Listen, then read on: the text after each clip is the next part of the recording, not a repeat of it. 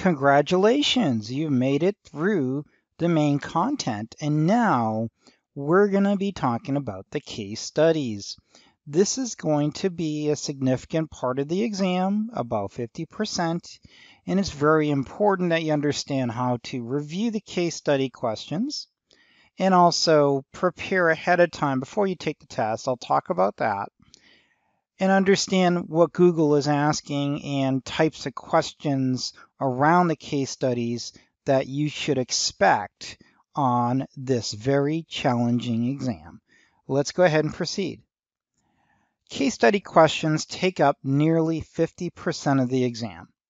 Case studies are listed here. Let's go take a quick look and validate that you're looking at the right page. I'm over here at the case study page.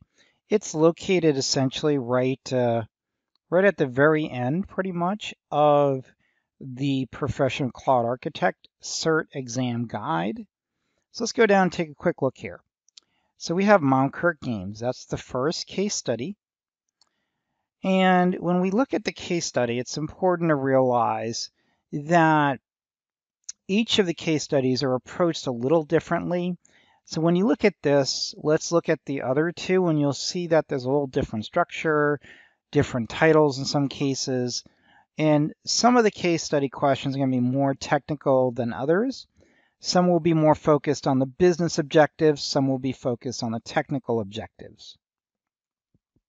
Now, I'm not going to read it all to you, that's up to you to take a look at. But I'd recommend you read through these at least 4 or 5 times to make sure that you get the flow of each of these. You'll likely see 2 out of the 3 case study questions on the exam. At least that's what I've been told and what I had seen as well with the new version. Again, your experience may be a little different. Let me know again. Generally, Google doesn't, at least historically, I should say, the last 2 Cloud Architect versions, they usually give you 2 out of 4 case studies. Now, what's different about this release of the exam is that there's 3 case studies instead of 4. So you see that there's business requirements.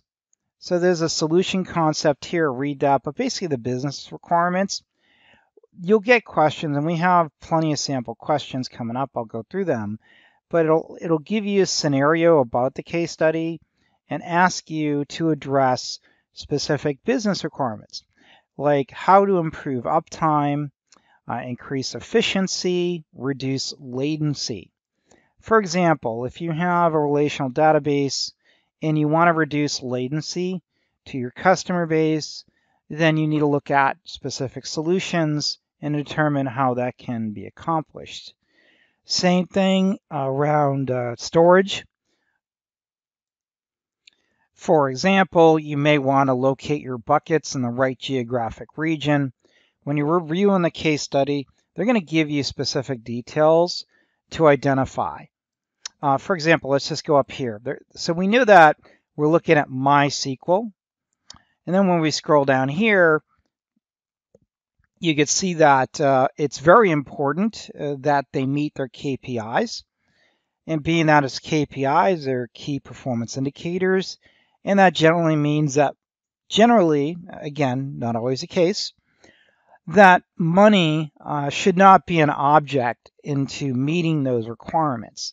So if latency is a problem, maybe they need to generate their data locally and analyze it locally and then store it closer to the regions of their user base. Scale up and down, maybe it's load balancing, whatever that situation is. Now, dress for win. Let's go ahead and look at this one.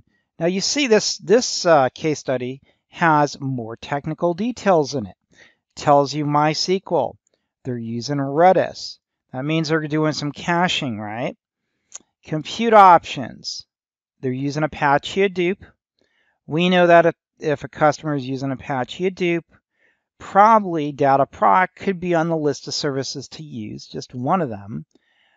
Again, just some things to think about here. Storage, they're using storage appliances, 100 terabytes of storage. Migration question. Again, what is the limit that Google recommends for you to migrate over, let's say a telecom line, or what would you be able to use to get an appliance, for example? Business requirements are here and technical requirements are here. This is the general case study structure. So you see the first one was less technically detailed than the second one. Let's look at the third one. Terram Earth, case study, solution concept, existing technical environment.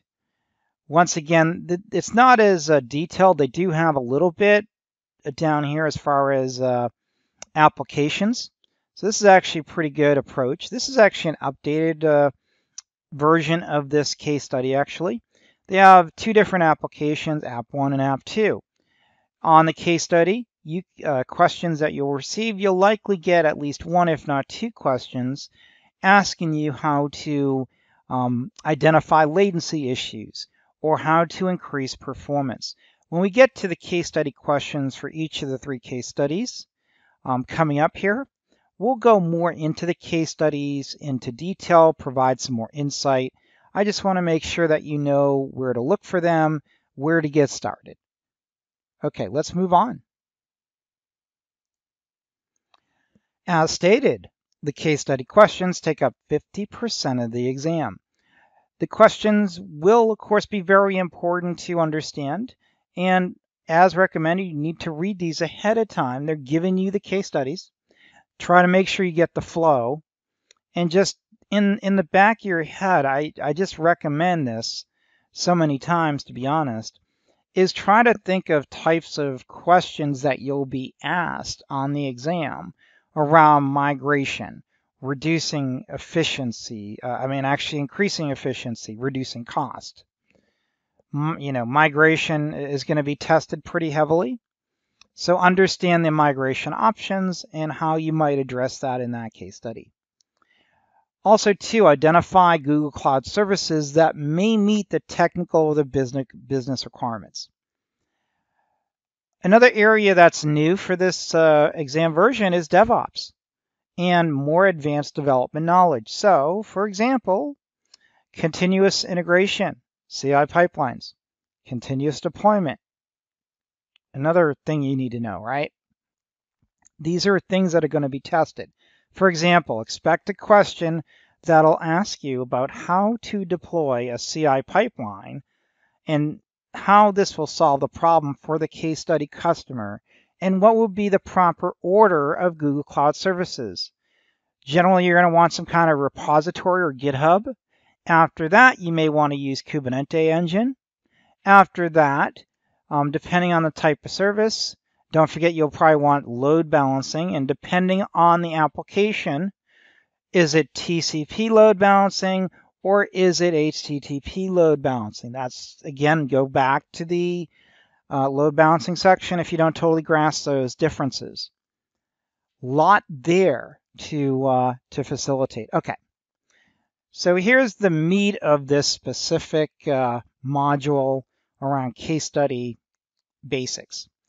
They're going to focus the exam questions on cost optimization, how to reduce costs. Fairly straightforward. So how do you reduce the cost of your virtual machines? What are the tools available? For example, recommendation engine will help identify waste in your VM usage and give you an option to reduce that image requirement to save some money. Business use case, looking at the business specified scenario, look at the proper use cases that might apply for that situation. Data migration. How do you get data from AWS into Google Cloud? How do you get data from on-prem into Google Cloud? Also, as part of migrations, how do you migrate your virtual machines? Integration. How does this all work together? How do you tie in your on-prem into your Google Cloud services? For example, how do you tie in monitoring right? How do you define metrics? Also, when it comes to integration, Stackdriver has a lot of capabilities built in for monitoring and management. But also, too, you could also use specific features of Stackdriver to be able to identify trace issues and debug the application, latency issues. Metrics.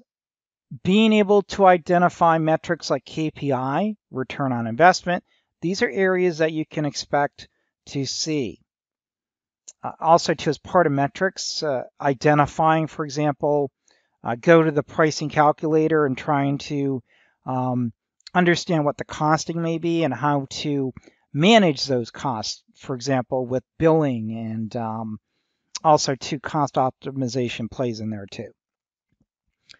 Lastly, security and compliance. Identity and access management is heavily tested. You'll need to know cloud identity. You'll need to know G Suite solutions that can be integrated. For example, with G Suite, you have GDPRS, for example, and forgive the acronym goof up there, but basically the G Suite directory services, that can be integrated. You also have cloud identity as well. And then when it comes to permissions, you have the ability to get as granular as different types of permissions you could address. And then let's see, service accounts. These are just some of the areas we're going to cover. We covered all these areas already to a degree in the content before, but we want to put it all together and start identifying how we could increase our return on investment, for example, or reduce the risk to our company. Key management is also part of this as well. All right. Also, too, there's going to be aspects around deployment of applications. This is strictly around CI pipelines and also around availability as well and delivery. Quality control.